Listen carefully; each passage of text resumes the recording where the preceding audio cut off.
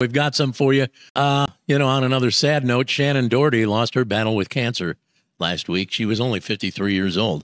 Shannon was first diagnosed with breast cancer 2015, but went into remission 2 years later. Last year, she announced it had spread to her brain. So sad. David Letterman posted this upbeat clip of Shannon Doherty on his show back in 2008. Listen up. To walk out here. What kind do you have? They're really big. They're Holsteiners and Hanoverians. Oh, the Hanoverians are enormous, aren't they? Enormous, enormous. And I hadn't ridden in a couple of months because I hadn't had time, and I went out and I rode 2 of my horses in a row, and by the time I got off, I couldn't walk, and it still feels like I have, this 1,800-pound animal, like, between my legs. And Wow.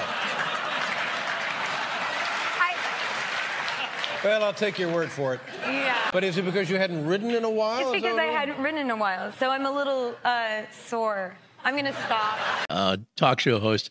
I always thought Letterman's interviews were really good, and I always thought his responses to a lot of the things, they were so good, his responses, Well, he was Johnny Carson was very similar in that way. A pro. He knew exactly what to do. And Holly Combs, who co-starred with Shannon in the television series Charmed, said, and I couldn't remember if it was said with a piece of humor or not, but she said Shannon said that if she died first, she was going to haunt her. Oh, wow. And I'm saying, no, she had to be kidding, but she didn't act like she was kidding. I know. And Shannon keeps haunting me. Did you ever watch Charmed?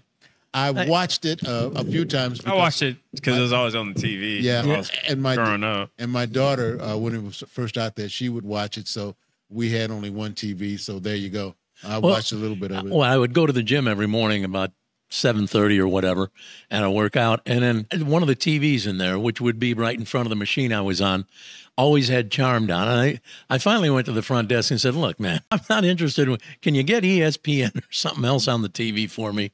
Which they did. He said, I don't want to be charmed anymore. Yeah, I was done.